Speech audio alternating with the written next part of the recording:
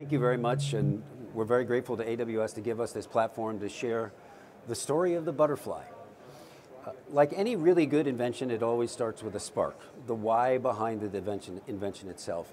And our story dates back to our founder. Our founder is a gentleman by the name of Jonathan Rothberg. Dr. Rothberg is a noted scientist who's best known for bringing next generation DNA sequencing to the world today. And as with all of Jonathan's great inventions, they're really based off personal experiences he has with members of his family or someone he loves. So Jonathan, and I'm sharing a story that he allows us to share, has a daughter that was born with a congenital problem, tuberous sclerosis, where she developed tumors in her body. And Dr. Rothberg would take his daughter and she would have MR images and high frequency ultrasound treatment of that. And he was struck by the process of how cumbersome and how inaccessible, even in modern healthcare systems, imaging actually was. He did some thinking behind that and started to investigate and realized, as many of us have, that actually, despite the availability in this country, 2/3 of the world right now has no access to medical imaging. Despite all of these advances, even in modern healthcare facilities, access to medical imaging is limited. Think about this, the last time either you or a family member, and we've all been there, have been to the doctor. What did you find out when they ordered a test? You had to wait to get the test. The test is performed, you had to wait to get the results. Once the results come back, you had to wait for the doctor to actually tell you what they were, and you had to wait to start treatment. Well, what if, as the slide suggests, if imaging was as accessible as a stethoscope? That when you actually saw the physician or healthcare worker, instead of ordering a test, and the test being a destination, that the test actually came out of their pocket, and the answer to that test was in their hand. And so what Dr. Rothberg really had a passion around was, how do I make medical imaging available to the world? That was the charge. He met an interesting scientist, Max Tegmark, up at MIT, who was doing some research leveraging radio telescopes to look out into space for the origin of the universe. Where did we come from? And he said to Max, I can't actually build a company out of looking out at space and looking at the origin of the universe, but if I can turn that inside and actually look into the human body, create a window into the body that's accessible to everywhere, that's something that has great value for humanity and could become a great business. Now Max said, okay, fine, that sounds good. And Jonathan says, I'll fund the start of that company if you give me the smartest kid that you got. And from that, Nevada Sanchez, who was one of our first people, came on board, and the story of this device came about. So what makes this different? What did Nevada bring, and what was Jonathan's vision? Jonathan's vision was, he looked at ultrasound, and ultrasound right now is expensive. Cart-based systems are expensive. It takes multiple devices to scan the body, because they're all based on piezoelectric crystals, all of the other devices. Different frequencies, different configurations, because you need something different for the heart than you do for a carotid artery, than you need for OB.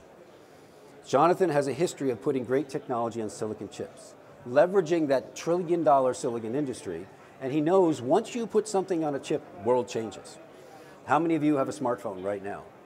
They all have cameras. How did that happen? That happened because they put it on silicon, and it made it affordable. So Jonathan set out with his team with Nevada, leading this group of really brilliant scientists, and said, our goal is to put ultrasound on a chip. 5 years later, fast forward, we now have introduced the world's first whole body, single probe imaging system. So instead of a piezoelectric crystal device that has typically 128 imaging elements, this actually has 9,000 individual drums that vibrate. And both signal sending and receiving and processing occurs right in this tiny little head. Instead of multiple probes, you have one. You can scan linear, phased, curved array. You can scan from 1 to 10 megahertz. Becomes really simple. So now you have an affordable device that works. It can work for all healthcare workers. Well, what's going to be the display image? Well, what's the ubiquitous thing we all have? A smartphone. So if you take the device, you download an app, and you guys know the saying, we've got an app for that, and now you have a device that you can image with right in your pocket. So now the doctor shows up at the bedside, I have the test in my right hand, I have the answer in my left hand. And this actually brings the care as a personal physician, and I'm a vascular surgeon by trade. We find in healthcare today, electronic medical records and all the challenges of that have been pulling us away from the patient. This brings it back. If I image you, you and I have a direct connection together. Not only that, but I can scan that, show it to you, and together you can see what's wrong, and we can begin that process of how to make it better. I had a very interesting experience. I actually diagnosed my own tumor with this device, doing FDA clearance. And I learned a very special thing about imaging. It's all about time. We wait for everything, and time is this ubiquitous thing that makes the patients unhappy, your family unhappy because you're waiting to find out, the doctor unhappy because we want to start treatment, the healthcare system unhappy because wait is dollars. We didn't invent a diagnostic machine, we invented a time machine. Because now you have instant answers to questions and you can start treatment better. And it doesn't matter the disease state. From before you're born to the day you die, in almost every single entity, ultrasound can be helpful. So it's no longer a destination, it's a device in your hand. So we then put this device on a chip, we attached it to a phone, and this is how easy this is to use. Plug it into the phone, you have an app running, you pick on here what setting. So if I want to scan, for instance, the vascular exam, I'm a vascular surgeon, kind of partial to that exam. And then I can actually select a different mode. So we have B mode, M mode, color Doppler. I'll pick color Doppler because I love color. And I can, right here in front of you, in front of God and country, scan my own neck. So I'll put the device up against my neck. Lo and behold, blood flow. It's an incredibly encouraging thing to see that you actually have blood flow to your own brain.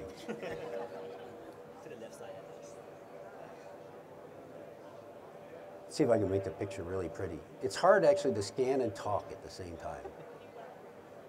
So with one simple device, very quickly up to my neck, I can see they have blood flow. And candidly, in my own story, I had a little lump in my neck that I could barely feel, didn't think anything of it, I had a cold. And then I realized I have an entire imaging system sitting in my hand. Maybe I should try it.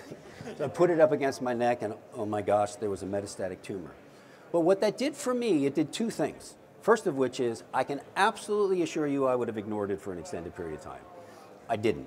Sent the image to my doc who said, come home, knew you're in trouble, biopsied it's cancer, and I had treatment much quicker than I ever would have, and it probably reduced the level of treatment that I need. So that was great. So I saw real time how effective that could be. Now the other really interesting thing in having this on a single phone is I can move between settings very quickly. So if you can think where this device is commonly used is in emergency settings, and you want to scan multiple things very quickly. So plugging in, unplugging the device with different probes isn't great. So I can very quickly, for instance, I can move and I'll scan lung. Another great scan, easy to do. I'm not going to get undressed though. But again, I'll put it right up to my chest, and now I have lung imaging. I better get some gel on here. Why is that important? So lung imaging is really interesting. It's one of those conditions, for instance, where actually having something at your fingertips is really important. And so you can find out if you have a pneumothorax, for instance, and you can see good imaging scanning. Now, the cool thing about this device, if you've seen any ultrasound systems, it looks like the control system of the Battlestar Galactica to run them. In this device, all you really have is depth, and you can adjust that. The gain is left and right with my fingers, and you can see the numbers changing. And adjust that. Once that's done, I can actually change the depth, if I do this right, by just moving up and down on the device. So the cool thing about this is, as you move up and down on this device, it changes not only depth, but it changes frequency and harmonics. So with a single device, you can scan superficially with lung for something called lung sliding for a pneumothorax. You can go deep to look for something called B lines. And B lines are indicative of extra fluid within the heart. Now we're going to get to why that's so important. So a year ago, we introduced this device. And it's been a very interesting year. Won a number of awards. Some of the cool ones are, because this device is so easy to use, we won an Apple Design Award, first medical device to do so. South by Southwest, the best one in there. And just recently, Time Magazine Top 100 Inventions of the Year. And that is because the device is easy to use. It has a tremendous impact on this. So we've captured the part of it's expensive. It's now only $2,000. A fraction of the cost of every other ultrasound system. It's really affordable as a personal device. So cost. We've dealt with the issue of versatility, so you can use it in a lot of different settings. Lastly, how easy is it to capture images and interpret those? So in addition to that fact, we actually have coupled with this artificial intelligence tools to guide you to get the right image, and to automate the interpretation process. And we have those tools. The first tool we release is for cardiac. So I'll actually be scanning, and it'll give me a red, yellow, green. How good is my image? When I get a good image, it'll automatically segment the left ventricle and spit out an ejection fraction. This is a tool that will be released shortly. We've just about to release a bladder tool, which is really kind of incredible. You essentially put the device right down in the middle, go to your belly button, move down, and it will automatically find the bladder, scan, and then spit out in a three-dimensional image of the bladder and give you urine volume. Now, incredibly powerful tool. I kid the team, I said the way I want to use this is, listen, how many of you have said to your kids before you left to go on a trip, does anybody need to go to the bathroom?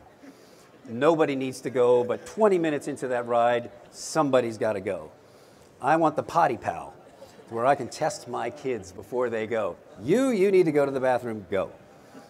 Now, I say that a little bit in jest, but the reality is we know this device is incredibly helpful in healthcare environments. We've used it in major tertiary centers. In fact, all of the top 100 hospitals in the United States have this already. All kinds of different specialties, every single medical specialty with the exception of psychiatrists. It's now introduced in 19 different countries around the world, and it's changing. But we didn't want to stop there. We also have it in the hands of EMS personnel. So before you get into the hospital, whether you're gaining access for an IV or looking for cardiac standstill, those physicians have the tool in hand. We're working with professional sports franchises so that they can use the MSK setting for their sports teams, and they travel from team to team, from city to city. Now, why is that important? Well, that's where you pull in AWS. One of the critical parts of our device, the image, where does that image go? For Butterfly, it goes up in the cloud for all of our issues. Now, that cloud becomes a critical piece of this equation. If you've got to store images, and if you have to store those images at every single institution, 40 million healthcare workers around the world, how in the world would you configure that? How in the world would you scale that kind of operation? The only way that's possible is if you have a partner like AWS, where you can efficiently build that tool with a small startup team and create a secure environment up on the cloud that's now available for everybody. And that's what we've been able to do. And that cloud becomes a critical part of our security. So we're HIPAA compliant, we're meeting all the security demands everyone has. It's also a vehicle for communication between physicians. It brings the world together under one platform. So we mentioned artificial intelligence and deep learning. Why is that so important? Images go to the cloud. Those cloud images become the source for machine learning algorithms. And then what happens is the expertise of the best physicians are not isolated to just that doctor. That expertise goes into the device through the cloud. So now the device with our new tools becomes as smart as the best doctor. And the beauty of that is we deal with the issue of health quality, and more importantly for those of us that are passionate, healthcare inequality. 2/3 of the world has no access to medical imaging. Every 90 seconds somewhere in the world, a woman dies as complications from childbirth. Think about that. So we think here in the United States, or even England, you can think any of the 19 countries. A wife is pregnant, she's being born, what are we thinking about? Is it a boy or a girl? What should I name her? In these developing world is, are they going to survive delivery? Am I going to be alive to see my child grow up? This changes that, because you know what they don't have? They don't have medical imaging. What do they have? This. They have smartphones. So it's a big reason why the Gates Foundation has been a credible partner with us, working with us to help develop the right applications to get out there in the world. Bridge to Health is another great partner. We've been in 20 developing countries already, making a difference. Pediatric pneumonia, huge issue around the world. This is a great device to diagnose pneumonia. So incredible, powerful tool. So you have a device that's affordable, that's versatile, that allows you to capture images to make image capture, image interpretation easier. We store it in a secure cloud with the help of AWS, make that available to everyone around the world. Now you have a device that changes the lives of people everywhere. A remarkable change. Now, I don't know how many of you actually have something called a pet at home. Now, if it's like my house, and I will confess, maybe I shouldn't do this on camera, we've got 10. Actually more than 10, that's just the dogs. Now we have 10 because my other half's the president of the regional SPCA. And what we know very much is that people are much more willing to spend money to take care of their animals than they are on themselves. So we developed the IQ Vet, an incredibly powerful tool that's much like this device, but custom settings for our pet animals, our companion animals, as well as equine, great resources, and exotics around the world. And we've scanned lions and tigers, not bears yet, sharks and turtles and lizards and snakes. But you find that, and the reason I bring that up is it's such a powerful tool to change things. I mean, you think about this. Since the beginning of medicine, we've looked for a way to give a window into the body. How do we peel around the skin to find answers? 2/3 of medical dilemmas, where we don't know the answer just by asking you questions and examining you, can be solved by simple imaging modalities. And now we have on our hands a device can do exactly that. So what is the future? Well, we talked a little bit about My Little Potty Pal. If you really think about it, if you have a device that's affordable, easy to use, powered by artificial intelligence, you could see a future where we bring it home. Now everybody, when I hear that, they all go, oh my God, you can't do imaging at home. Think back in time when we first had glucometers for testing for diabetes, and I was in that time period, only be done by specialized trained people inside the hospital. Now everybody does it at home, and it's much more effective. Congestive heart failure, for instance, #1 health problem in the United States, consumes the most resources, and it's really as simple as, do I got too much fluid on board or not enough? And those questions can be answered by scan the lung, count the B lines. If there's too many, give a diuretic, give Lasix. Why do they have to come to the emergency room or the doctor's office to answer that question? They have to do that because we don't have imaging modalities that are useful at home. So today, we have studies going on right now with patients scanning themselves at home, connecting with their physicians so that you can figure out how much fluid's there and we treat them the right way. Dramatically lowering the cost. And if you think about a single trip to the emergency room or to the hospital, that's a $13,000 to $15,000 trip. How many of these did you just buy for this? Unbelievable difference. So how many of you are late at night, can't sleep? How many bladder commercials have you seen for in and out catheters at home? Get your special catheter. All of those people that have neurogenic bladders just catheterized by time. That's it. And we all know, all of us that can, sometimes you have to be a lot, sometimes not much. You don't want a catheter any more than you need to or any less because it raises the risk of infection. A bladder scanner at home that tells you it's time to catheterize is a very powerful tool. So you can see applications going to the home. We're working with the FDA on how do we make it safe and effective, but usable to improve care. Anytime I can get my treatment at home and not come to see me, the doctor, I'm happy. And I think healthcare will be better for that. And we'll certainly see those same kind of changes around the world. So Butterfly, an incredible invention, born out of a great inventor who saw a need for his own child, who could reach out to all of us who understands that medical imaging is a destination and shouldn't be, and that if we created a world where this device is as available as a stethoscope, it'll be a much better world for all of us. So I want to thank AWS for giving us this platform. I'm happy if we've got a few moments to answer any questions anybody has, and thank you for your attention.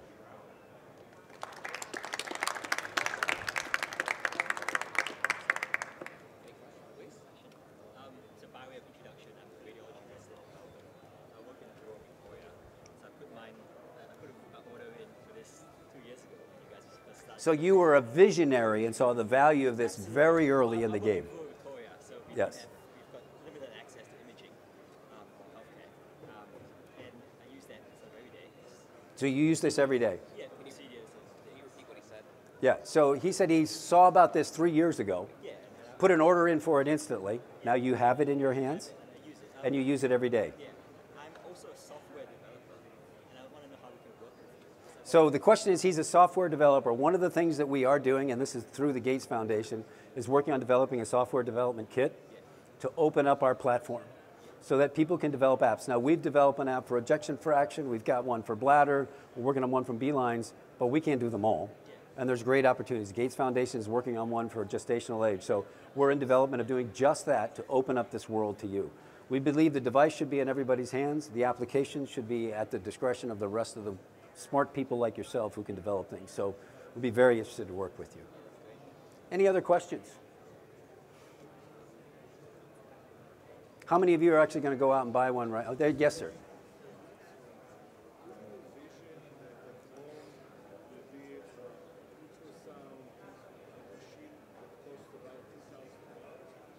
So do I envision a device being at home that costs $2,000?